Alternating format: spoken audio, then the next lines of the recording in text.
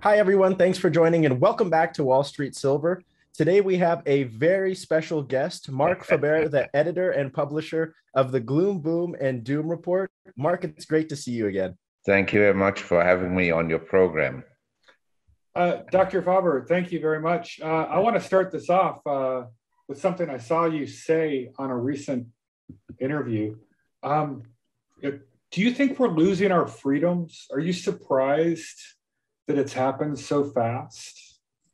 I've read about numerous authors about capitalism, freedom, and democracy, and some have pointed out that the capitalistic system was going to be so successful that it would increase the envy amongst some people, and that therefore inevitably you would have socialism that follows capitalism. That was one of the theories of Schumpeter, and he was a rather intelligent observer of society and of economics, obviously. So I think if you ask me this question, are you surprised by how fast it happened? No, in a way, it didn't happen all that fast. It started, in my opinion, more than 20 years ago, when in their brilliance, the governments decided to ban smoking in restaurants and bars and everywhere. You know, given that in most countries, smokers still account for 20 to 30%, and in some countries, 50%, like Turkey or Indonesia, that you would close everything down just for the sake of some people. One could have approached the issue in such a way as to say, well, in restaurants, there's no smoking until 10 p.m. Say, and after dinner, people can smoke if they want. Or we could let people smoke in some restaurants and not in others, and let them smoke in some bars and not in others. So each owner of the bar, each visitor could choose, I go to this establishment because you can smoke, and I don't like the smokers, so I go to that establishment, and that is freedom, basically. Or when you look at 9/11, it happened in 2001. After that, traveling became far more uncomfortable. And whenever you had a problem because you had a nail clipper somewhere in your luggage, or I've been held up because I had small bottles. I mean, I'm not exaggerating, larger than that, small bottles for eye drops. They searched the whole suitcase to find these eye drops and so forth. So you ask yourself, for what? Of course, they always say, or said, it is my duty. I'm only following orders. Or they say, I do it for your own protection, for your own good, and for the protection of the all the aircraft. Yeah. It's always some kind of an excuse, but slowly, step by step, and I've read about the history of the Third Reich, and some commentators have explained exactly how it happened, step by step. And the famous priest, he wrote, Niedermüller, I forgot the name precisely, but anyway, he said, first they came after these people. I didn't belong to these people, so I didn't care. Then they went after these people. I didn't belong to these people, and so I didn't care. At the end, they went after me, and nobody was around to protect me anymore because they had all been eliminated. Yeah, we have to. Yeah, I'm not that surprised. I'm not that surprised. But clearly, it is an infringement that into people's lives and people's freedom that has never, ever happened before in history. Yeah. You understand? This is a new thing. So will the US government today, will they reach a peak in the ability to stimulate the economy? Like how long can they keep it going? This is the question everybody is asking himself. And it's a very good question and very relevant. Today, I was watching a chart that was produced by Eddie Ardeni, Ardeni.com. He's a great economist and he produces very good charts. So I don't want to advertise it for him, but it's the reality. It's the reality. He's a friend of mine. And the chart showed the yield on 10-year bonds, okay? Mm-hmm. The 10-year bond yields for the last few years has been below 2%. And the inflation in those days was, say, 2-3% or so. So it was mildly negative interest rates in real terms, inflation adjusted. But now, according to the government, the inflation is running at over 4% per annum. But these are government figures. Private sector figures show that your cost of living increases. Yours and yours are running at somewhere between 5 and 10%. Yeah. Wow. You understand? Oh, yeah. Housing prices are up 18% in 12 months. Is it the same in Europe, like the US? Are housing prices going up like that there? In some areas, maybe, but maybe less, but similar. Mm-hmm. You see, the housing market is very fragmented. So you could have, say, property prices in states that are tyrannized by the Democrats, like California, or a city like San Francisco. There maybe property prices are going down, except in the neighborhood of Nancy Pelosi, because she has private security. So next to her house, it's probably quite safe to have a house. But the private security, I have to point out, is paid by taxpayers' money, not by herself.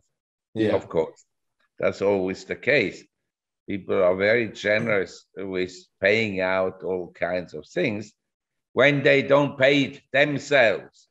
And most government officials, they can spend money ad infinitum because they don't pay their own money. They take other people's money to essentially transfer money to other people. Why do you think the people allow that, Dr. Faber? Again, this is the social question that is very relevant. The people allow it. So far, it's not going to continue forever because they don't pay, they don't feel it, that they are paying for it. They sit at home and they get checks from the governments. 99% of the people who get subsidies and so forth from the government. But the last thing they will ask themselves is, where does the money come from? You get the picture. Yeah, they don't understand. They think the government is a huge accumulation of cash that can forever pay out people their pensions, their salaries, their benefits. And when the economy goes back, they can pay their salaries in full. Yeah. They never think about this. Yeah. But they will think about it. And this relates to the question you just asked before. The big threat to asset prices and to the well-being of individuals is when interest rates will go up, what happens? When people have to pay month by month higher mortgage rates, when people have to pay month by month higher rates on the credit cards and so forth, then the question obviously will come up to people, what's happening? Then the government can do two things. They've done it before. They can initiate price controls. Mm-hmm. And usually these price controls have been a step towards a major disaster. Yeah. That I guarantee. It's like lockdowns. Mm-hmm. The lockdowns are a major disaster because they've created shortages all over the place, and so prices go up. You know, that raises an interesting point. I wonder whether we've killed more people with the response to the pandemic than the actual virus did. I've seen statistics where for every 1% of unemployment that goes up, you kill, you know, X number of thousands of people die because of lower living standards or inability to take care of yourself. And I just wonder, with all the crazy economic policies that the world has done, whether the cure was worse than the disease this time. Yeah, of course. Yeah. I've just written about this because I'm a very big skeptic of any intervention. An intervention usually doesn't work as expected. And number two, it's very dangerous to let people without any knowledge carry out the interventions. Yeah. So let me give you 2 or 3 examples of what the lockdowns did. First of all, over the last 18 months, obesity among small children aged 5 to 12 has increased at twice the rate as it increased before. Mm-hmm. Really? Yes, this is a very significant statistic. And the problem is that once a child is obese, it's very difficult to lose this obesity. Mm-hmm. They'll stay obese. And during the stage of being obese, some sicknesses arise and are very dangerous. Number 2, I never thought about this until I read it. One of the consequences of the lockdown was that they closed the schools. They also closed down the kindergartens. Okay? Mm-hmm. So what happens? You have a job, and your wife has a job, and 1 or 2 of your children, they go to kindergarten. Now, they close down the kindergarten. What happens? One of you will have to stay home. Mm-hmm. The 2 kids, 5 and 7 or 4 and 6 or whatever, they can't go anywhere. They have to stay home. And you or your wife will have to stay home and look after them, okay? Yeah. Now, the lockdowns, what they've done is they bankrupted a lot of daycare centers. So when the reopening happens, there are far fewer daycare centers around. At the same time, the smart Democrats and bureaucrats, with their eagerness to control everything, mm-hmm. made it much more expensive to run a daycare center. And so the cost of the daycare center has gone up dramatically. Yeah. Now, daycare centers open up again, but your wife or you have given up the job. And now the question arises economically. Does it pay for you to go back to work in order to pay for the daycare center that costs now maybe 20% more than before? Mm-hmm. Or is it cheaper for you to stay home and look after the children? Gotcha. So according to experts who've analyzed the problems, about 5 million people will not go back to work because they have to look after the children. Yeah. You know, I want to turn. I watched a recent interview with you where you said we were talking about the U.S. dollar, and you feel the U.S. dollar is doomed, and the Fed will never tighten again until World War III or some other calamitous economic reason. I'm right there with you. I agree, but you know, walk through for our audience why you think the Fed can't tighten, and what that other side afterwards may look like. How do we get there? Well, this is the big question. Can they tighten or not? If the market was operating freely, then the 10 years treasury note, instead of yielding, what is it now, 1.6, 1.7%? Yeah, 1.5. Yeah. It would be yielding something like 5%. Yeah. Now, consider someone bought a house and is paying a mortgage rate of, say, 3%, and suddenly it goes up to 6%. What does it do to him?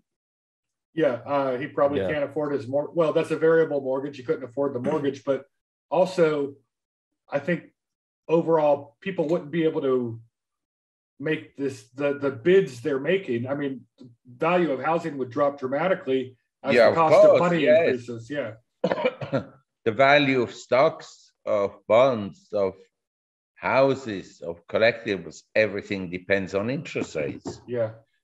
They are high because interest rates are artificially low. Mm-hmm. And one day these interest rates will go up. Now, when they go up, the Fed has two opportunities or two options. They can essentially tighten in the hope that their tightening is slowing down the economy. That would then bring down interest rates again. But will they have the courage to tighten? They haven't had the courage up to now. And then there's a political element. Next year, we have elections, midterm elections, right? Mm-hmm. Mm-hmm. I don't think Powell and Yellen, who are, really super dove, that they will tighten before the midterm elections. Yeah. And then 2 years later, we have the presidential elections. Do you think that these two people, Yellen and Powell, would want to cause a recession right ahead of a major election? Because 2021 will be an important election in terms of the Republicans getting back the House. Yeah. Mm-hmm. Who knows? Maybe they can manage it, maybe not. But then the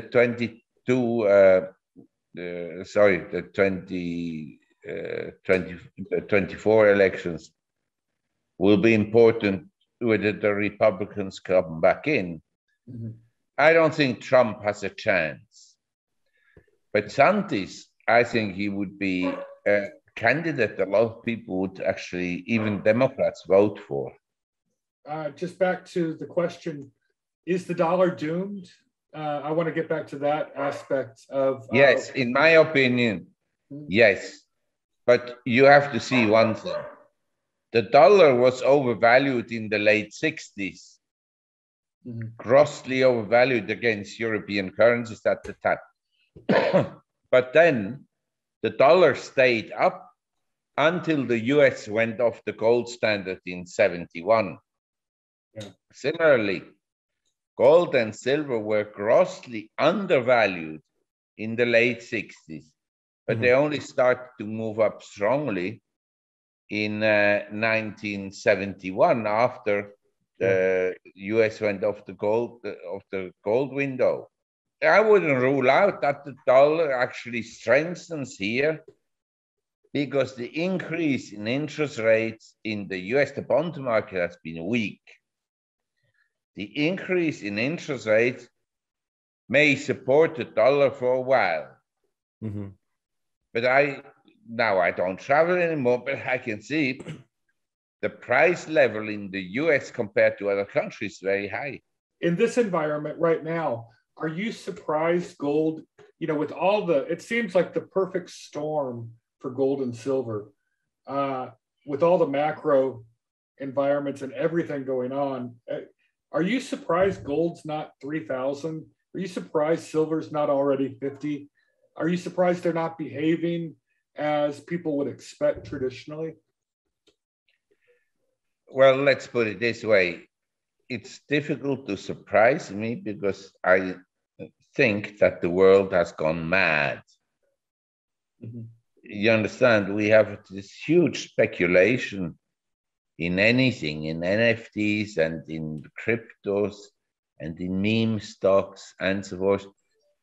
The less value something has, the more speculation there is. Mm-hmm. And gold and silver have been left out from the speculation. So I'm surprised that gold isn't at 3,000. I don't know. I think gold is up 50 times from the time it was in the 60s. So it's been, let's say, a good store of value. And I look at gold and silver as a good store of value. They have this year disappointed. They have been drifting down. And I suppose we are approaching a buying zone here. Mm-hmm. You know, somewhere around this level, maybe $50 lower for gold. Maybe we've seen the low. But I wouldn't buy gold as a speculative asset. People should own gold because they know that the system is corrupt and not sustainable. Mm-hmm. The big question is not the price of gold. The big question is, will the corrupt, socialist, left-leaning parties allow you to keep your assets? Well, as Lenin said, the objective of socialism is communism. Wow. The objective is to take away private property.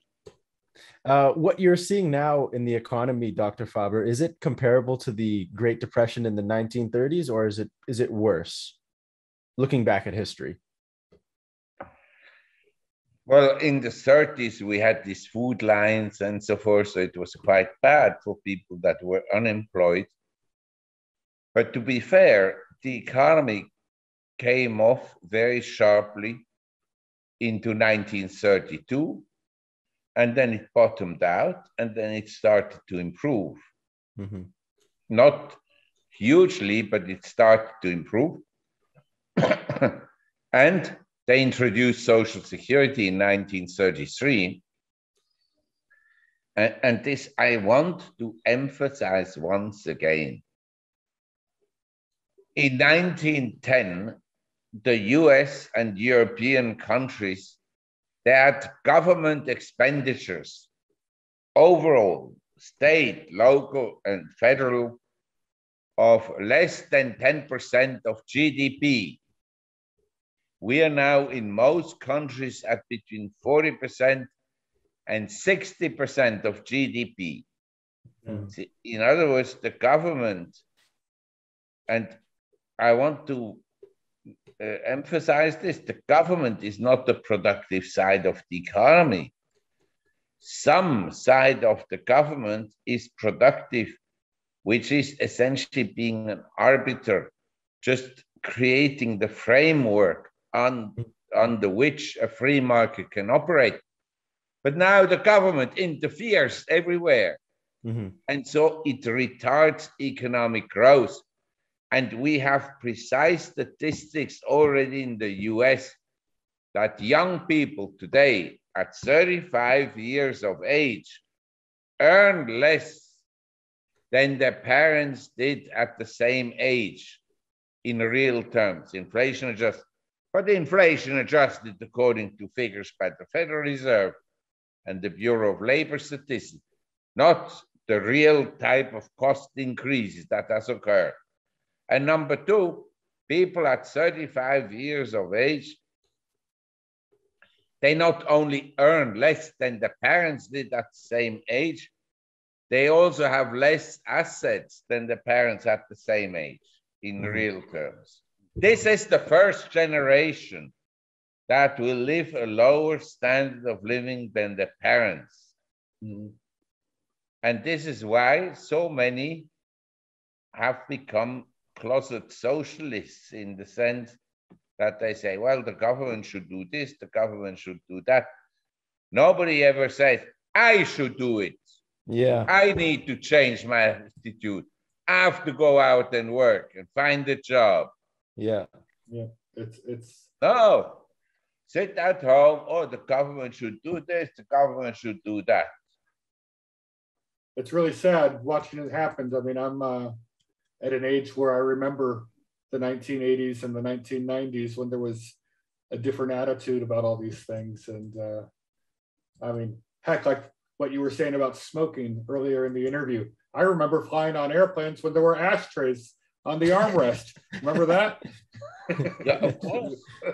Ivan doesn't even know what that's about. But they used to be ashtrays right there on the armrest on airplanes and stuff. But I want to tell you what the consequence of not smoking anywhere is. It's a slippery slope. Proliferation of nasty drugs like opioids. Yeah. Because people can go into a bar, into a nightclub, into disco to get high. They don't drink anymore, because if you drive and drink, you know what happens. So they take pills. I mean, it's a crime against humanity that the FDA let opioid proliferate this way. Yeah, I agree. A lot of the government. It's killing a lot of people. These many more than COVID. Yeah. Yeah. I agree. Well, Dr. Faber, thank you very much for giving us a half hour of your time. Well, really I'm looking at your vault behind you, Mm-hmm. and I see a lot of gold bars. So no, silver bars. Silver bars. Send one over. Yeah. Well, we look forward to talking to you again in 2 or 3 months. Yes, sure. We appreciate. I mean, as I said, I think the precious metals, they're probably in a buying range. There's no speculation in precious metals at the moment. Yeah. Yeah. Do you think we need to wait for the fear trade to kick in? There needs to be the market just diving and everyone's really worried. Then the fear trade will kick in for gold and silver. I think that may be a possibility. I know a lot of observers, they think this recent weakness in stocks is a buying opportunity, that the S&P by year end will be at 4,900. This is not my view. I think the market has been weakening for the last 6 months, but it's been hidden by the strengths in, say, 3 or 4 stocks that have driven the index up. So the index gives the impression that the market is going up, but the typical stock is down. Yeah, it's a very narrow breadth. Very narrow. Yeah, exactly. Well, Dr. Faber, thank you very much. And we'll talk to you again in 2 or 3 months, sir. Sure. You have a good day, sir. Thank you. Yes.